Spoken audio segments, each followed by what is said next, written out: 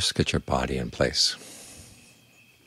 Sit with your back comfortably straight, face forward.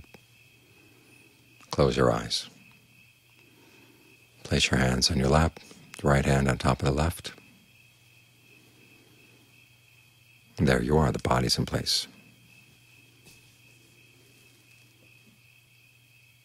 The next step is to get the mind in place. And again, it's not all that hard. Take a couple of good, long, deep in and out breaths. Notice where you feel the breathing. We call this breath meditation, but it's really more breathing meditation, in the sense that you're focusing on the sensation of the breathing process in the body. When you breathe in, where do you feel it? Where is there movement? When you breathe out, where do you feel it? Allow your attention to settle there. And stay with the breath as it comes in, as it goes out. That's getting the mind in place.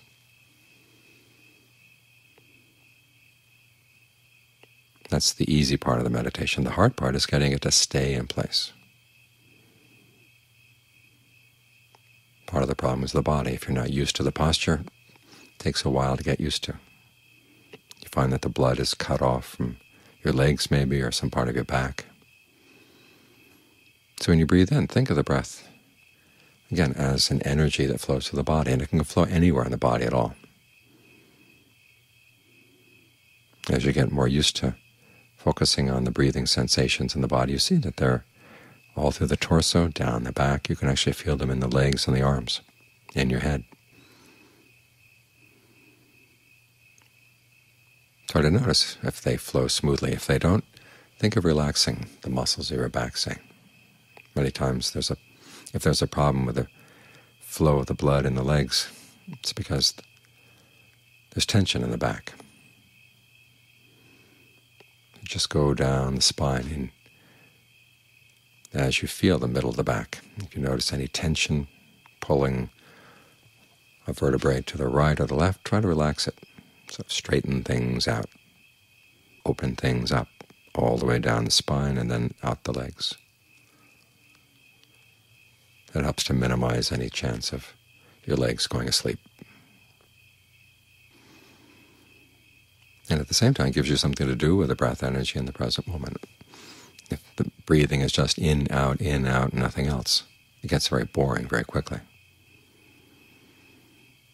But when you realize that the movement of the breath energy of the body can have a big impact on the body, and it has a big impact on the mind, when you realize that, it gives you something to explore, something to get interested in. How do you breathe in a way that feels just right? If the mind feels tired, how do you breathe in a way that gives it more energy? If you feel tense, how do you breathe in a way that's more relaxing?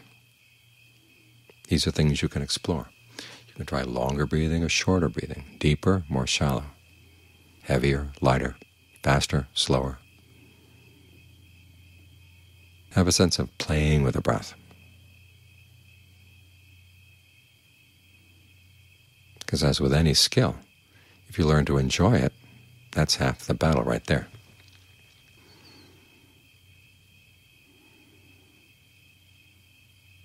Try breathing down the back, breathing down the front of the torso, breathing through the legs, the arms, breathing through the different parts of your head.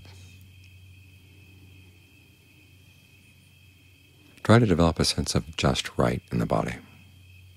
Breath is coming in, breath is going out. There are parts of the body that may feel tense, and other parts that will be perfectly okay. Focus on the okay parts.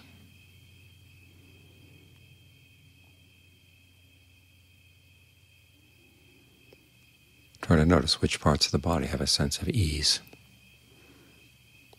It may not be overwhelming, but it's okay.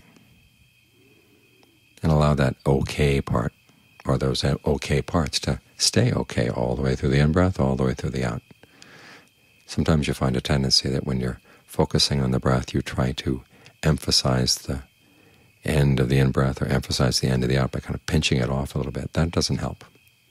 You don't want to pinch anything off. You don't want to squeeze anything or pump anything in. You're just allowing the breath energy to flow in, flow out.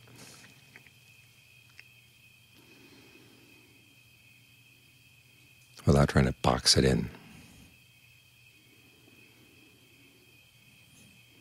If you want, you can start with the hands and think of relaxing the fingers up through the palms, up through the wrists. We can start with the feet, toes, the parts of the foot, the ankles. When they feel relaxed, just allow them to stay relaxed, and see if you can breathe in, breathe out in a way that doesn't bring any tension into them. And if you can maintain that sense of relaxed, open energy, it'll begin to spread.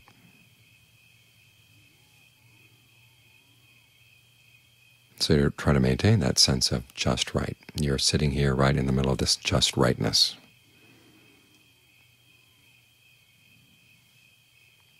Maintaining your balance. That chant we had just now about the factors of the Eightfold Path, there's the word samma, or right, for each of the factors. And my teacher, John Fuang, liked to interpret it as meaning just right. Your concentration is just right, not too strong, not too weak. Your mindfulness, your views, everything is just right, balanced.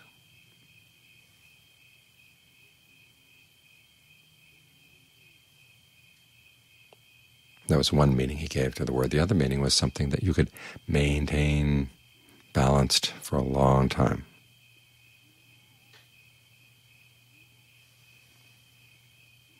It's trying to maintain the sense of balance that makes the meditation really pleasant. Of course, at first it's like riding a bicycle.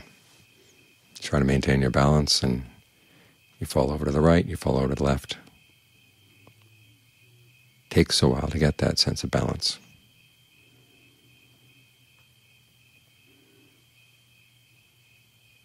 And of course, nobody can teach it to you. You have to gain your own inner sense of what feels right, what kind of breathing feels too short, too long, too deep, too shallow.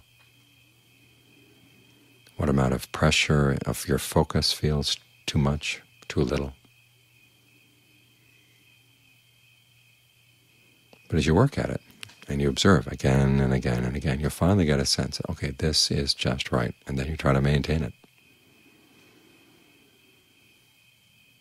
Of course, you can't maintain it by getting tense around it. Have a fluid sense of just right, a fluid sense of your balance. Try to maintain it as long as you can. And the mind will say, well, what next? And you say, this is it. Learning how to maintain the balance teaches you a lot of things about the mind. You'll find other thoughts coming in to knock you off balance, and you have to learn how to not get knocked by them, how to let them go past without your standing in the way. Outside noises may knock you off balance. We've got to learn how to just let them go right through. And then as you maintain your balance, you learn a lot about the mind, the things that knock it over, the things that don't, and what you can do to not get knocked over.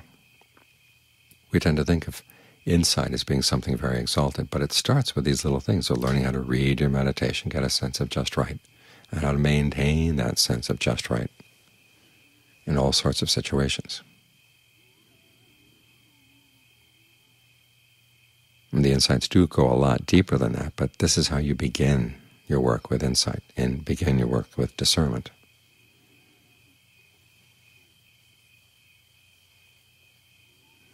It also teaches you patience. Another teaching from Ajahn Fuang is that nobody got into nirvana through just force of desire.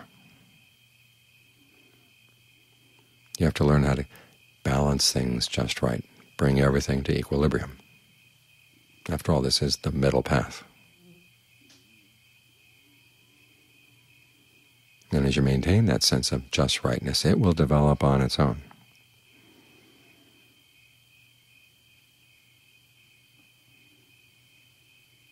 All too often we try to squeeze things in the direction we want them to go. It's like squeezing the avocados to make them ripe faster. It doesn't work that way. You water the roots of the trees, make sure they've got fertilizer, make sure they don't have any pests, and the avocados will ripen on their own. It's the same with your concentration. You look after the breath, you look after the sense of just right in the breath, and your concentration will develop strength.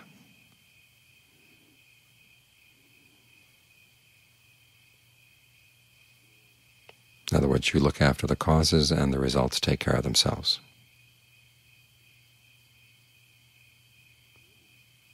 So try to develop this sense of just right and see how continuous you can make it.